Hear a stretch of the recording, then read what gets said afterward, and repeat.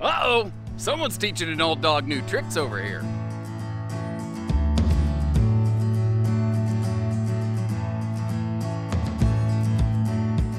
Hey everybody, welcome back to Bish's RV. Josh the RV Nerd here with my first look at a new series from the Wolfpack series of fifth wheel toy haulers. This is their new Diamond series. So they have the Gold series stick and tin travel trailers, they have their Platinum series travel trailers and fifth wheels, and that used to be it for a long time. There's a lot of people like, man, I like my Wolfpack, but I'd kind of like to be able to step up to something, and they had nothing to offer. Creeping up there a little bit, and that's where the new Diamond series comes in, and they're actually one of the only fifth wheel toy hauler brands that is using their very unconventional skeletal structure. This is not a laminated RV, but it's also not a stick-built RV like you've always known Wolfpack to be. They're basically building like a Cedar Creek or a Riverstone, where it's every 16 inches on center, basically, it's an aluminum stud. It's what I call good bones construction, because I mean, God forbid you have some kind of crazy leak or something like that. Yeah, you could take down a wall panel, you could put up some new insulation, but the skin, the wall skeletal structure, it can't rot, basically. So that is something that I really like. It's my personal belief that this is one of the longest lasting ways to build an RV, and interestingly, it makes an RV very strong without adding a ton of weight. It's actually a lighter way to build things, which is good, because this sucker is big. You are not in half-ton and Ford Ranger country in this thing. It's got a 14-foot garage. I love the kitchen setup on it, and they went with a double sofa situation instead of dinette, and very unconventional, but it saves some space. It's their first full Wolfpack, I think, with a full bed slide. I could be wrong on that. Usually they do wardrobe slides. It also has like a full bathroom built into the bedroom. It's very different, but now that I've seen it, I kind of like it. And I'm curious, I want to hear, what do you think about this new floor plan, the new series, the new style, the new features that they're bringing here that they never had before? Leave me a comment as we go. Let me know. So when you first walk in the door, this is basically what you're going to see right here. And at a glance, it looks very Wolfpacky, and that's for very good reason. It's, well, you know, a Wolfpack. But if you look a little closer, you'll see some things like solid surface counters, like a 16 cubic foot 12-volt compressor fridge that even the Platinum series Wolfpacks don't normally get. Again, this being their new Diamond class, and we'll see how long that series kind of continues. Now, you've got 30,000 BTUs of cooling power in this. So that's dual 15,000 centralized units. So the living room air conditioner is centralized back into the rear garage space. It does not have a third AC option. In fact, this new Diamond series has exactly 0 options. The things that people have been asking for to be optional on the previous Platinum series Wolfpacks, well, those are really what kind of came in to be standard here in this new Diamond series. And I have, every time I say Platinum, Diamond, whatever, I have to try to remember which one I'm in, because it's like the names are very, I think, straightforward, but it's kind of messing me up a little bit. Anyway, now you don't have a third air conditioner back here, but what you do have is a big XL vent fan. So if you really want to force some fresh air through here, you can do that, which is really handy if you're boondocking and all the hot air that is created just by existing in here doesn't cook you out of the place. Now, this has your Judi Dench Benchy Bench, the very traditional thing you find in most fifth wheel toy haulers. You see that it can drop down into a pair of big sleepers. You've also got the ability to, you know, like leave the whole thing up out of the way. It can do whatever you want. If you want it in just dual sofa mode like I've got right here, well, obviously, you know, you can do that too. Now on the back, what we're staring at is something, again, people have been requesting, that 3 Seasons patio wall. And now that's really nice when you're sitting here in daytime lounge mode. Now, both of those have like the fold down armrest kind of cup holder jobs that flip out. I've just only got the one set flip down so far. But when you're in sleeper mode, if you do have somebody back here, without that 3 Seasons wall, either they're going to have to really just have nothing but a roll down tent wall between them and the exterior, which is like being in a hybrid camper, which is okay, but you're going to hear everything. Or you can actually, or you have to close the ramp. Now you don't have to do that. Now you can just, you have like a hard door wall kind of between you here, which I think a lot of people have been looking for. Now, those do have panels that can slip open for airflow. And the reason I left this little gate open is because there are a set of stable steps that you can attach to the back of this thing. Where we are parked in position currently, though, is right up against the embankment roadside. So not only might we hear a little bit of vehicle noise in the background, it kind of prevents me from hooking the steps up onto this thing, and I just kind of wanted to give you the little bit of an idea there. Now, what is kind of cool, if you're going to hang out here on the patio, the flood loading light that you see to the right of the backup camera prep, that is actually a nice way to kind of keep the party going in the evening hours, which is a fun little thing to do. Again, the Three Seasons wall, I think, is a major, major differentiating factor. The structure, the Three Seasons wall, those two things right there alone, to me, really help define this separately from the Platinum series. And we're going to dive more into the structure of the RV when we step outside. Now, coming in from the patio area, some nice window coverage in here. One of the other things I want you to see, though, is that big vent fan that was all the way up at the ceiling that you can't possibly reach unless you're Wilt to Stilt Chamberlain. Well, good news, you don't have to, because you got a little remote control right down here to, you know, get the job done for you. Now, it's kind of cool that they have some laundry hookups back here. What I don't know is the width exactly of like those, I don't know, Splendid or whatever laundry machines that you can get for an RV. If they may be problematic for the two entry doors. I haven't personally measured and checked that out. So that might be something just to look into and verify. Now, the little half bath over here, I like that it doesn't kind of stick into the garage very far. The elbow room was not bad. It wasn't, oh my gosh, this is amazing. It wasn't bad, though. And I do like that they have like an actual sink in here instead of just that little kind of plastic shower slapped against the sidewall of the camper kind of thing that some of the other Wolfpacks do. I thought that's a nice touch. I want to be totally straight and square with you here, though. This bathroom lacks its own dedicated vent fan. So, as far as I can tell, well, the idea behind this one is there's a little slot at the door, and then you've got that big XL remote-controlled vent fan up there in the ceiling. I guess the idea is that will act as fumigation exhaust. Now, it has a loft above that half bath, which poses a bit of a problem. So, unless they found a way to vent out the sidewall of the RV, which actually can be done, I've seen it done in other RVs before, it might be, I don't know, a little bit problematic. Now, over here on the left, though, it's kind of cool. It comes with this handy, like, wall mount for the stable steps. So, it's not just laying around on the floor. It's not skidding around and bashing into your, you know, your full dresser kind of Harley or something like that when you're going down the road. This right here, though, this is a mount for a driven portable Bluetooth speaker. And if you ever scan this with your phone's camera, it can take you to an area where you can purchase that directly. But that's all that is. It's a mount and charger for a specific Bluetooth speaker that is conveniently not included with the RV. Now, I just realized all the way down here in this rubberized garage floor, I never unhooked the bunk ladder. So those drop-down beds that we looked at, that's a ladder that can help you get to those. Also, the loft, it's almost like a loft and a half kind of thing that you're going to see. That's the ladder that can get you up there. Now, TV hookups ready for you, and in the upper right corner, you see a camera mount. If you're going down the road and you hit a wicked chuck hole and you want to make sure that your bike's still standing up, you can use that to kind of eyeball that, which, I don't know, I think that's kind of cool. And by the way, you know, I get that I ramble on and I run a long time in my videos. That's why I chapter mark these so that, you know, if you want to skip ahead or skip back, it makes it a little bit easier to get to the segment that you're looking for. Now, they've got some warm toe-friendly carpet right here in front of the slide, and I know that that's going to be a thing that some people dislike, and that's going to be something that some people do like. Some brands do carpetless, some brands don't. This is one that does not. Over here, they've gone with two different theater seats, actually, which is interesting. This one is a population controller because it keeps a hard separator between you and the individual beside you. Whereas over here, although it occurs to me I've got the camera not pointed at the other theater seat as I'm panning around, this one is a little more cuddle compliant, and that is a dual theater reclining kind of love seat. And I thought it was really interesting that they didn't go with a traditional dining arrangement here, because back in the garage, you've got a floating picnic table that I guess I haven't actually displayed for you because it's stored under the front bed that we'll get to in a minute. Sorry, I'm batting 1,000 today. Squirrel!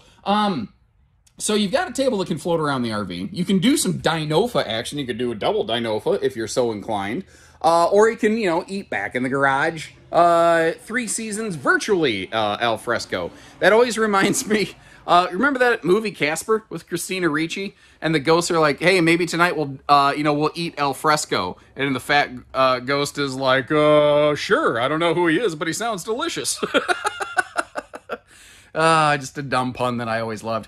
Now, sitting right here at the theater seat, buddy, you're on Boardwalk and Park Place. I mean, you can see my bald head shining in the reflection of that thing. And this is the first of 2 electric space heating Tootsie Toasters that you have in this sucker right there. Up in the bedroom, it actually has its own separate electric fireplace, although obviously the RV does have its own conventional propane furnace. Now, I'm not typically a fan of open face storage. However, I'm going to give them a pass here, and I'll tell you why. Because if those had doors, and if the doors bounced open in transit while the slide was closed and retracted, those doors could get caught behind the slide fascia and you wouldn't see it until you were hitting the slide button and it was too late and you broke stuff. So, all in all, I don't think that was necessarily a bad decision on their part. I think they might have actually done a fairly smart thing right there. And I love these. They're not big, but they're big, and I know that sounds dumb. But these U-shaped kitchens right here where everything kind of wraps right around the campsite cook, it's a ton of countertop prep space. And, with this not being a laminated wall RV, they were able to put power outlets exactly where you want them, which a lot of big toy haulers simply cannot accomplish. One of the other things that I thought was kind of interesting here is up here above the entertainment center, there's some deep storage because that goes basically all above the camp kitchen. And you've got that big flip-up counter extension that if you added a bar stool or 2, could be an extra little dining space, maybe, I don't know, a workstation or something. Although if somebody is sitting there doing some workstation stuff, they're going to be in the way of the entertainment, certainly. Now, up top here, it's very interesting. They've got, like I said, almost like a bunk and a half. It's like a dog leg left kind of extra space, but what's cool about that, if somebody is staying up in the loft, they actually have room for lots of duffel bags and stuff, or you could just use it as attic storage. So, there's a couple different ways you could go about it. Refrigerator, that is a 12-volt DC compressor unit, so that is fast cooling, extremely travel-friendly as well, because let's say you accidentally left your battery disconnect off or anything like that. Just the power coming in from the pigtail of the vehicle could power that. Oh, no, I'm sorry. I need to correct myself right there. You will need to have the battery disconnect on to run that. But let's say your batteries were dead. As soon as you plug into your vehicle, that fridge can fire up. They don't take a lot of juice to get their caboose in order, which I think is kind of cool and kind of interesting. Now, again, being fair, not all the windows open for airflow. Although I do like where they have those USB plugs. I think they could almost bring those down a little bit. Because, again, with this effectively being a hollow wall stuffed with residential batten insulation, there's nothing stopping them from doing that. Now, it does have the Smurf blue light accent lights above the slide fascia and stuff like that. I just have them turned off right now. Not a lot of campsite window coverage on this, but with the patio deck, is that as big of a deal?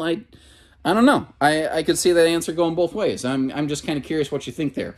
Now, moving on up to the east side, you might notice you see a bedroom door, but you don't see a bathroom door. They did something a little different, and I kind of like it, but then again, I see the same things all day, every day for manufacturers. So when I see someone do something differently, I feel like I give it maybe arbitrary bonus points. So feel free to talk me off the ledge on this one. So first of all, something Wolfpack doesn't do a lot of is a full bed slide. Now, because the RV is already 45 foot long, they just didn't have more room to spare. So it is a queen bed. There is no king swaption. It's just, it is what it is, basically. Now, you know what? Hold on. I've been telling you about this table I stowed under the bed. Let's take a look down there with our X-ray vision. That's a free-floating folding leg table, which is kind of cool because then you can put that sucker just about anywhere you want. And this is a very unconventional closet arrangement. I'm really curious to know what you think about it. Where you've got the triple dresser drawers there But then you've got that like full hanging kind of rack action going on down below that. Again, a little bit unconventional, but I'm kind of digging it. Now, across from the bed here, and if like you don't want to run the furnace, or if it is pretty darn cold and you're shivered at night, you can add some extra heat into this little room very quickly with that space heater right there. So if you ever fired up a space heater in like a little office or something like that, this room, it'll warm up fast. That's a fact. Now, if you are sensitive to light, or if like flashing lights give you a migraine or something, you might want to look away real quick. Starting right about now, all of these windows have what are called the zebra shades, where you can kind of lighten it up, you can darken it up, you could do a little bit of whatever you like. Now, if you are one of the light sensitive individuals, we are done flashing lights at you, so you should be okay there. I'd rather take a couple extra seconds to sort of explain what we're going to do in the video, set your expectations so that somebody, you know, doesn't, I don't know, have a seizure or just a headache or something. I want you to enjoy watching our content. Crazy, I know. Now, over here, we've got our second centralized air conditioner. Again, they both tie into the central ducting. They're both 15,000 BTU units. So we have a 30,000 BTU total air system. And then we come to door number 2. They have the full bathroom totally privatized, built right into the main bedroom. And I think they did this because it allowed them to shave off a little bit of extra length on the RV by building it this way, but I actually also kind of like it. But again, it's different, so I might just be liking different. The way that the bath sink counter comes up to that, the elbow room was, I'm going to say, just okay for a person of my size and stature. And they've got, they upgraded the shower hardware. In this one, they got that crazy space fixture right there that comes with the separate shower one that you can use like a shower microphone is one of the other little benefits of that, I do suppose. Now, just like we saw in the garage, you are getting the big vent fan here, which I really do like, respect, and appreciate. I'm not a fan of open face bath storage myself, but I have learned from viewers like you that as long as what you're putting there is soft goods like towels, they work just fine. But if you want to put some bottles of like shampoos or something in there, body wash, you're going to have to come up with some kind of cargo net system or something to keep all that stuff from floating around. So I think we've got the general feel and vibe of this sucker.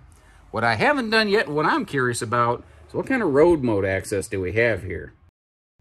Now, I know it doesn't look at it, or like it right now, looking at the side of a slide, but this might actually be better than I thought, because this entertainment slide is shallow. And what that means is that if you walk into the door, if you notice, there's a little bit of space to kind of tiptoe through here. Now, you will technically be stepping on the inside lip of the slide, so if you nudge this slide out just a touch to get through there, it wouldn't be a bad idea. But you could theoretically straddle your way around that thing, do the old Fender Stratocaster, and you could get back to this thing. Now, you can't get back to the garage area, but you have a separate door to get to that. As far as toy haulers go, this is about as good as I've ever seen a multi-slide toy hauler. So the thing to remember here, though, is she is 45 feet long. And with full cargo, it could weigh over 17,000 pounds.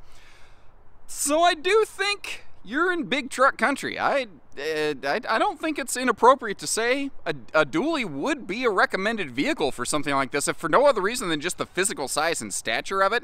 The length of it could push around a smaller vehicle. The longer wheelbase you have, you're going to be happy. Now, that is cool because it gives us lots of space, but it also presents a bit of a challenge in that a big rig like this, you're going to have to be really smart about where you take it. You know, you can't just pop into your favorite state park for the weekend. Now, it's very obvious when you look at the previous Wolfpack series on the left versus the one on the right that we're looking at something, you know, a little bit different here. And what's kind of cool is over here in the Diamond series, they do everything Platinum does and then some more. They take it up a notch. I think one of the major things is something you can't see. They are not a stick-built structure like a common Wolfpack. Now, the Wolfpack Platinum on our left had fiberglass skin, but it's still a wood skeletal structure beneath. This is a aluminum studded, laminated structure. I call that good bones construction. It's like a cedar creek, it's like a river stone, and it is exceptionally uncommon in the fifth wheel toy hauler market. I won't claim to know every RV. I will tell you, I'm not aware of another fifth wheel toy hauler who is using that style of skeletal structure. So, and it is something I really like. It's not just a gimmick. It is something I've seen over the years. RVs built this way have the capacity to last a very long time. Now up front, you've got that NPS inverter generator thing. NPS is the supplier. It's a Yamaha generator built through a third party. It even comes with a Yamaha owner's manual and key fob. It's got a remote start. It also has a pull start on it. So let's just say, God forbid, you do somehow totally sap your batteries. Well, you can keep from looking and feeling like a sap without your generator running. See what I did there? It's not a good joke, but maybe you picked up what I was putting down. Up front here, you may notice they have a miniature drop frame, just like the Platinum series. Once again, that's where your generator is housed. What that allows them to do is it allows them to have a full side-to-side pass-through that also has a little bit of a dog leg right kind of storage compartment over here. And another major difference on this from the Platinum series, the Platinum Wolf Packs are auto-leveling prepped, and these are 6-point auto-leveling standard. And that is a major departure. This is the first time Wolfpack has ever standardized automatic leveling, and it's a nice 6-point system that'll help keep this whole rig steady. Underbelly's forced air heated. The underbelly has tank heaters, so they're checking those major boxes. Once again, I like that new handle from Moride that a lot of these brands are using. That's something I really, really like myself. Now, over here, the camp kitchen station, it's mounted up a little high because it's mounted in a slide, and because it's mounted in an entertainment slide, they really didn't have anywhere that they could mount plumbing. Pardon my vest up in there, by the way. But what they did, I think, is actually pretty feature-packed. Let me give you a little bit better look up in here, because it actually has a nice little chunk of space in there. You see you got the little ice maker, and those things, as long as you got water and you got power, buddy, you got ice. And as long as you got a little bit of 12 volt and some propane, you've got hot water, because this thing has a tankless on-demand water heater. Hang on though, on that note, it just occurred to me, there's something that you deserve to know about these, and it would have been real easy for me to not talk about this. It would have been real easy for me to bypass it. It would have been real easy for me to say, look, magnet holdbacks and slam latches all the way around, even the propane doors. Isn't that nice? Thank you, you know? Well, yeah. They're 20-pound tanks standard from the factory. There's one on the other side as well. Now, there's obviously room in here. If you wanted to put a bigger tank in, you can. But on a 45-foot fifth wheel toy hauler, 20-pound propane tanks, Now, the reason they're doing that is because that's just all this group does, basically. They just buy those tanks in massive, massive quantities to get some savings on them. And there's logic in that. I get it. I do feel I would probably spend some extra coin to swap those out, but that's my 2 cents. I'd kind of like to hear your input on it. Goodyear Endurance radials down here, and holy cow, those are that's a 16-inch. That's a big tire right there. And back here in the garage, they still wanted to give you some stability. They gave you the nicer handle coming in and out, and they went with those little drop-down foot pegs on the fold-out stable steps. What do you guys think about those? Because I've never really camped with them. I don't have experience camping with them, but in theory, I really like that setup because it gives you, like if you're on some stupid, uneven ground, I feel like it's less problematic than the traditional fold-out stable steps, while still basically giving you the same function. Now, I'm literally standing in the road, trying not to get splattered like Frogger over here, but I did want to give you one full look. So pardon me if I don't back up and get splattered like Frogger, because there's a car behind me right now. Dual power awnings, which, you know, when there's a kitchen slide under an awning, sometimes people get weird about that. I respect it, I get it. But the fact is you've got that full awning off the side over here.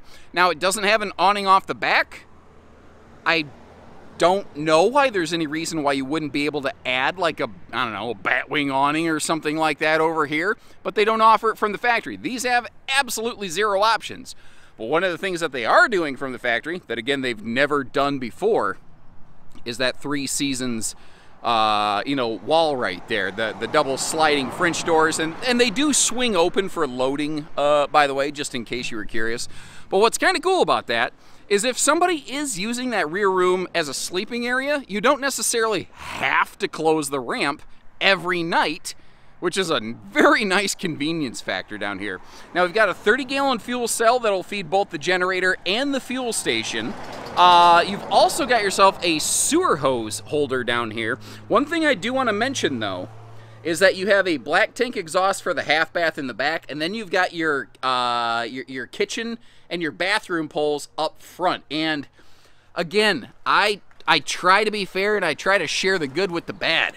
That is all the way under the slide, but I just noticed they put the tank poles all the way up in front of the slide so you don't have to crawl under the slide. So what you need to do when you get to your campsite is hook up your sewer stuff, then open the slides, and then it's all ace, buddy. It's easy from there.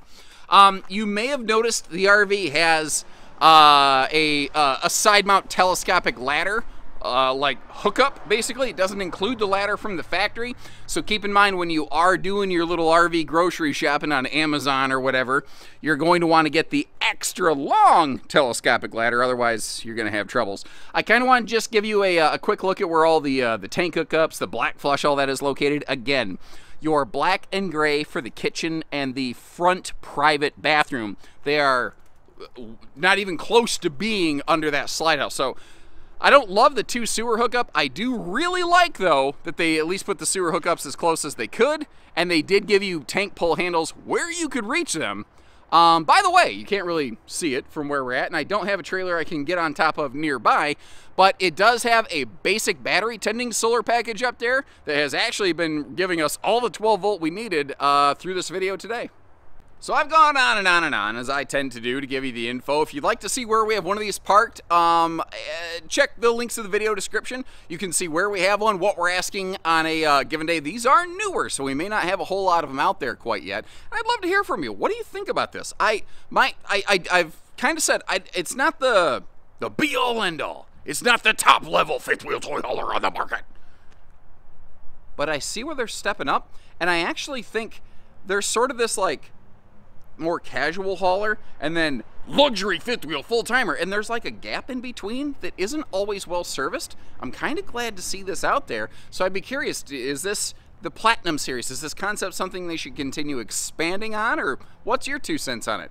Good, bad, ugly, in between. I've tried to shoot you straight, and I'd love to hear the same from you. And when you're ready, we're ready. We don't do hidden dealer fees, we just do everything else basically. So take care, stay safe, have fun, and happy camping, everyone.